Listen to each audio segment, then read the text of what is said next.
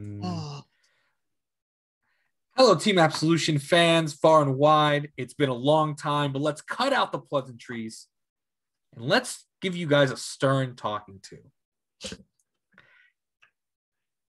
A lot of people have asked for us to come out here and talk to you guys about the world of Vanguard, which we still play, believe it or not. Do we play video games? Yes. Do we do other things on the channel? Absolutely lately. But we still talk about Vanguard. Braxton still plays Vanguard. He still crits me to death every day.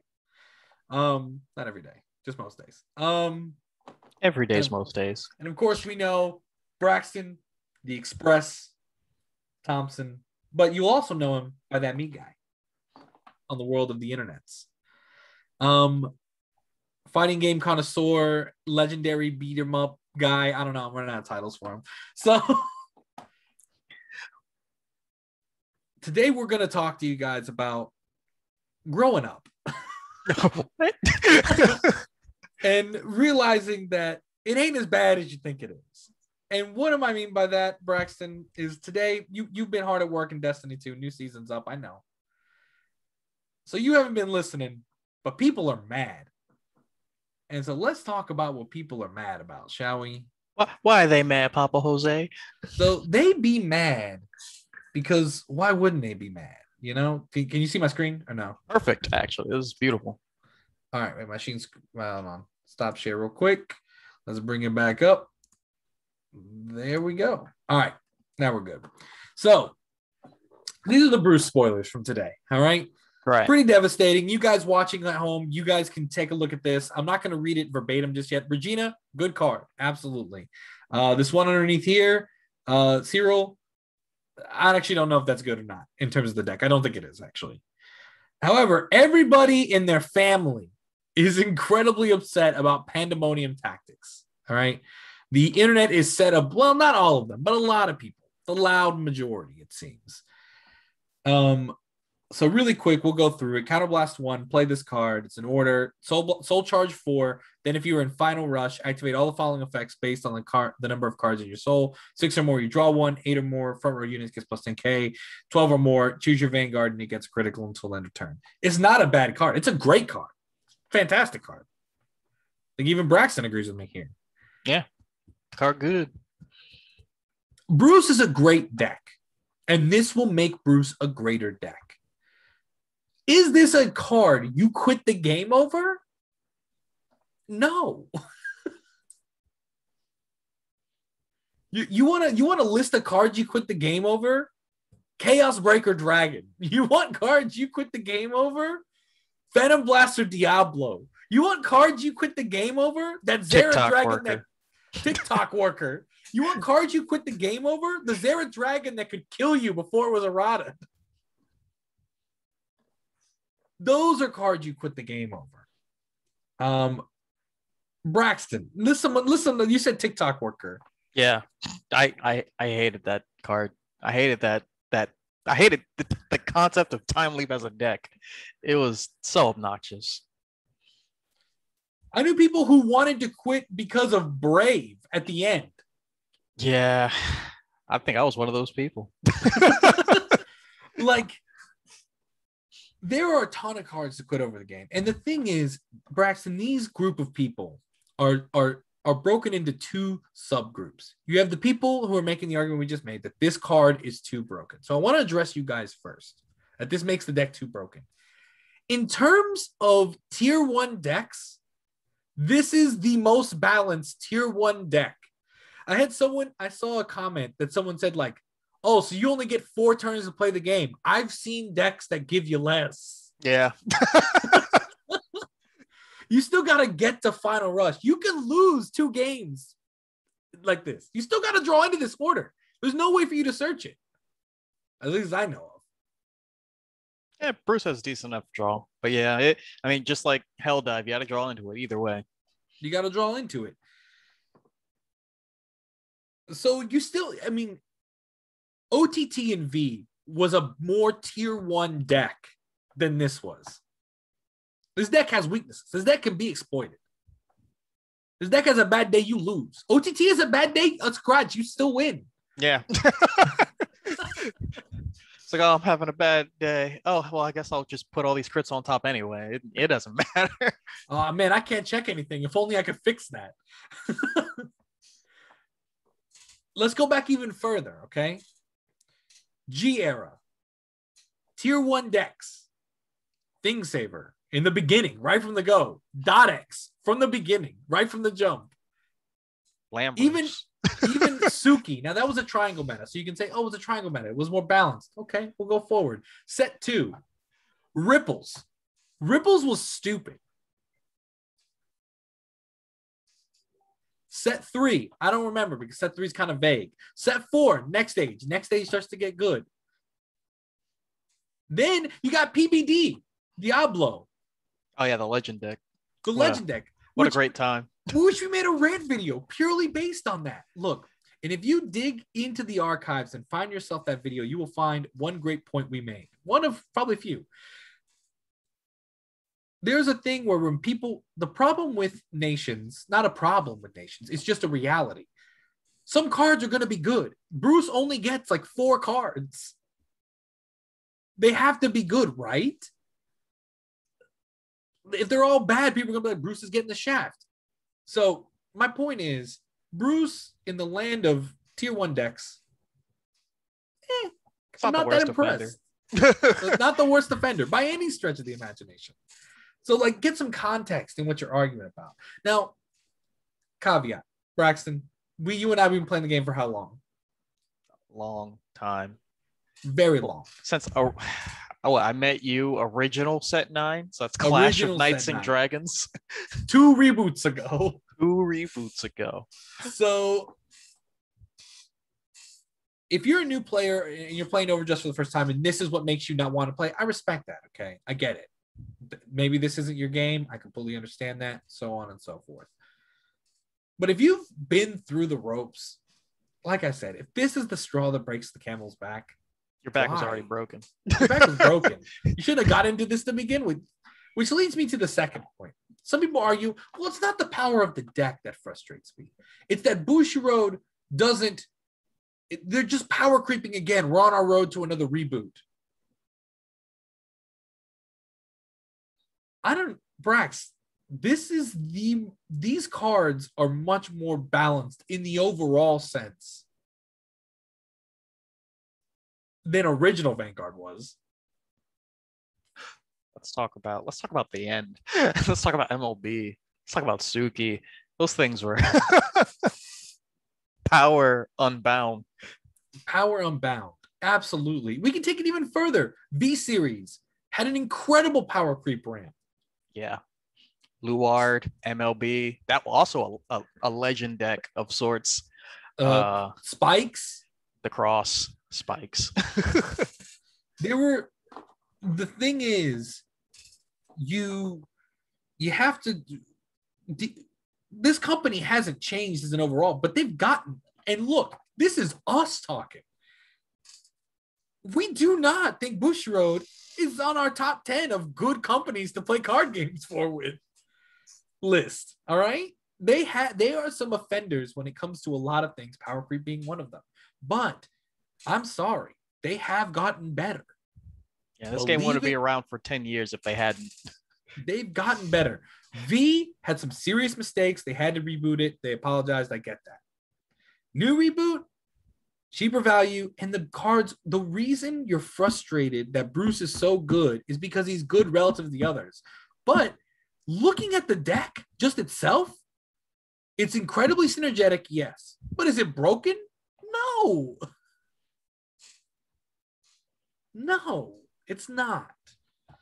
So those are your two guys. Braxton, I want to hand it off for you for a second, man. Where do you land here, man? What are your thoughts on these people just getting up and saying, this is it, I'm done? I don't know, man. It's just what can you say that hasn't been said? Like I look at Pandemonium Tactics and I'm just like, I'm not saying it's not a good card. I'm just like, would you play this over Helldive? Would you? Like And if you do, you're not playing them both together, are you? I mean, like, where do you even make room for that? So it's either one or the other, and you have a card that may or may not be as good as what's already being played. So, like, you have Hell Dive and Hell Dive 1.5. Like, is you're gonna get upset about that? I don't know. I'll say I agree. I'm kind of more upset at the grade 1 because that just lets you 2 box your soul. Yeah, I'm not a huge fan of the grade 1 either. I mean, the grade 1's actually pretty good. It means a double R. It's got to be better, right? But no, everyone's Right. super mad about Pandemonium Tactics. They're mad about Bruce getting support like they didn't see Shadows get the best cards in the game time and time again. Yeah. Like they didn't see Kagero get better cards than everyone else time and time again. They live like they didn't see Bermuda Triangle dominate the summers time and time again. Say Lyrical might be doing that soon too. Who knows? It's only been one weekend. We're literally just in the beginnings of these set releases, and it's already over. Supposedly, the dream is dead. But after Bruce, we're gonna cover some two other things really quickly. So All right. to keep on keeping on. I'm not gonna go over all these cards, but let's first talk about Star Raiders. Okay. So, and this is so interesting about the community that cracks me up to this day, is that you have people on both sides of the table, man. You have the people who are like, I need balance. And then you have the people, why isn't my card broken? And these two forces are actually mutually, you can only have one or the other. You can't on one hand want your clan to be stupid, and on the other hand, be mad that Bruce is too stupid. So I actually don't play Link Joker. So this is all, well, not anymore. This is all Braxton. He's actually been playing it in V. What are your general thoughts? Colony Maker is the main offender. Some people say it got nerfed. I argue that it is still a great card. It is just more balanced than CB1. Search anything you want in your deck. Yeah, search any grade 1, right? So Grade 1. Yeah. like this Colony Maker, yeah, sure, it's not a search, but like it lets me call any Starfader I check in my top 5. So could be a Craven Claw, could be a Palladium, could literally the key cards I want to look for. Like if I check the top 5 and grab Zirconium, that's another lock card essentially. And the fact that this doesn't cost a CB is really nice and flexible. If anything, I'd be more upset that Palladium doesn't go into Soul. It retires itself. Yeah. Palladium not being able to do that, but I mean, they weren't going to let that happen again. They weren't going to let that happen again. And Infinite Zero is actually good again. Like, it's a good card. It really is. It's aggressive. Look, I love what they're doing with V right now, especially given that, look, I'll hot take. I hated V. Like, from the bottom of my soul, it took all the fun I had and took away my fun. I did not like V in the slightest. But this actually makes me excited for V again. Or at all. Since like set 1. This is the most excited I've been for V. Is some of the support these units are getting. And like all of it's like seems really like a balance as opposed to like the end of V when it was just like Luard. Absolutely. And like what it was Luard, Gurgoid, and Gavrail. There we go. Gavrail, yep. These cards seem a lot more balanced and interesting to play. And then we come to your other boys, Braxton, which is why I'm glad I got you here. We got the Revengers. Now, the problem here is people say Raging Form isn't good. And look, it's not set 12 Raging Form, if that's what they were looking for.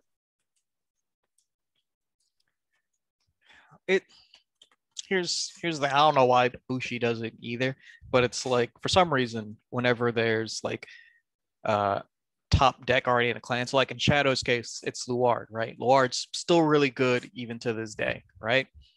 So like when they go to support Shadows again, like they're not going to print out, like they're not going to make Raging for Luard 2.0 as far as like card strength, right?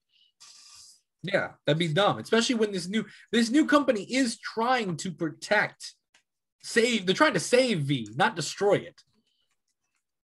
So by saving V, They gotta address Luard in a different. They gotta get rid of it, but they can't, and they're not gonna try to get rid of it by overstopping it because then that's more power creep, which is what the community doesn't want. But at the same time, people are like Herder, like this isn't good enough. I want broken. No, and if you do want broken, just say that. But then don't get mad when you're like Bruce, the loose. Bruce is loose. So. The rest of these cards, I'm not quite sure, but this is the one that usually gets it. I actually think the card's pretty good. Like I said, it's not set 12, but we have to let go that we're going to see cards totally like that again. Because we don't need that. We hope. Because we don't need that. And people argue like, yeah, but Bruce is that. Bruce as a deck is like that. And that's something I've been very appreciative in Overdress, is that there is no one card except the closest offender you could argue is Bastion. Leonard or Bastion. Bastion literally turns his whole deck on.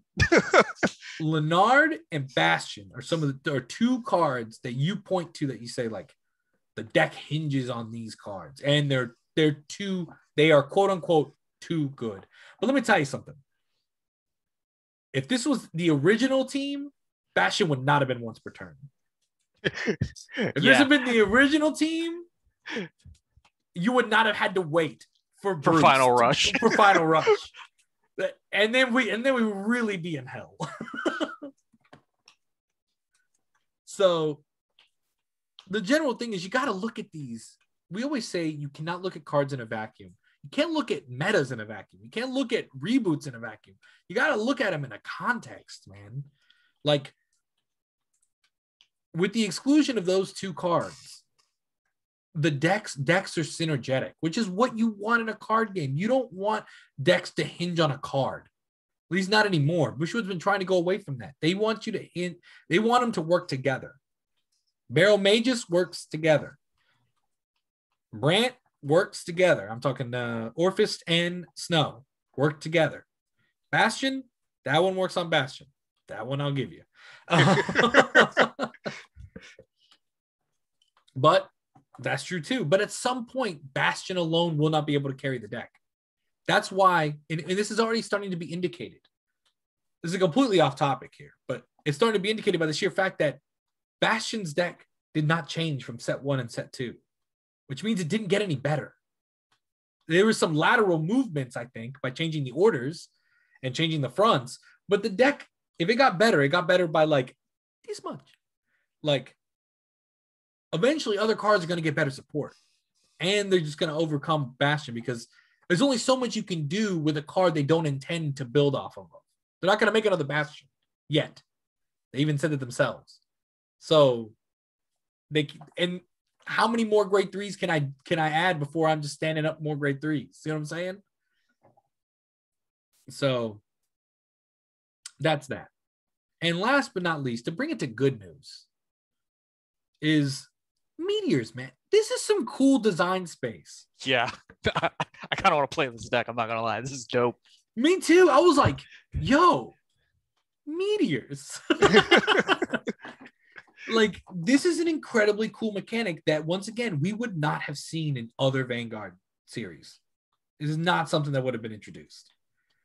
And it's interesting, and it seems like it could very well be good. Get your PGs now. That's my hint. So, go ahead. Nah, just like, this just looks so cool, man. No, it looks. I'm an alien, and I'm gonna hit you with meteors. Let's go. It's gonna be amazing. It's gonna be a good time.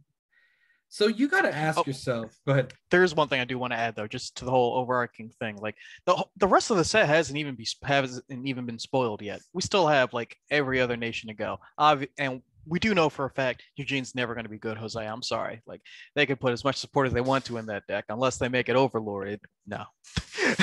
Eugene's never going to be good. I'm sorry. The dream's dead. Yeah, that's true. But Verana has a chance, though. Verana has a chance. Verana has a chance. It's working its way there, right? Yeah. And here's the thing.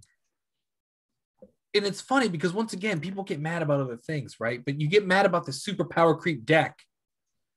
But in a game where an overtrigger can literally swing the entire game the other way, it all kind of works out in the wash. I saw a Bastion player go literally 0 for 4. And I'm sorry, a Bruce player go 0 for 4 in the tournament. Now, tournaments aren't that small these days. The tournaments are 29, 30 people. Yeah, our locals is popping. Our locals is popping. And Bruce was not loose for that man. It wasn't. Bruce I also played in the Bruce that night. I know you played in the Bruce that night too. Yeah. The thing is, Bruce is also a pretty it's a skill intermediate. You can't go burr, I'm a final rush. Yeah. You gotta know your lines. You can't go burr. It's not Bastion. Bastion, you can go burr grade 3s and win a game. So where's the heat on Bastion? It's because Bastion doesn't get any support because the deck hinges on Bastion. As long as grade 3s exist and they can restand, the deck will be good. Yeah. So basically what I'm saying is, guys, calm down, man. We've been through this before. We'll go through it again. But the thing is, it's honestly gotten a lot better in this sense. If we're arguing about Pandemonium Tactics as the most broken card in Vanguard currently, we're in an okay place. Yeah. Like, is this where we're at right now? Oh, all right. Dope. Because Pandemonium Tactics is a win more card. Yeah. It is a win more card. You're not winning with Pandemonium Tactics. You've probably already won by the time you're at Pandemonium Tactics. Because like you said, Helldive is still a really good card. Yeah. In any situation where I think you're winning with Pandemonium Tactics, you're probably winning with Helldive. You're probably winning with Helldive. But that is where I'm going to leave you today with a couple last notes here. Tonight, in an hour from when this video goes live, probably less, I will be live on Twitch playing Zero. If you want to come yell at me about what you saw here, what you saw in the comments, you want to drop a comment on the YouTube video, or you want to come check us out on Twitch, that's twitch.tv/Captain Absolution. One day Braxton will be on Twitch as well, and then I'll give him a shout out as well. But today he is not live on Twitch. And you said Monday? I said one day. Oh, I was hoping Monday. One day soon. Keep your ears out. Keep the faith. So Twitch TV/Captain Absolution. You'll see me there playing Zero, playing Mega Flare. It'll be a grand old time. Bringing back the old days of Legion. Come tell me what you thought about this video. Come tell me if you want more videos. And aside from that, Braxton, send us out here, man. Tell them goodbye. Bye, everyone. It's going to be okay. Set's still not spoiled yet. We still have 100 more cards to go. We'll be okay. It's going to be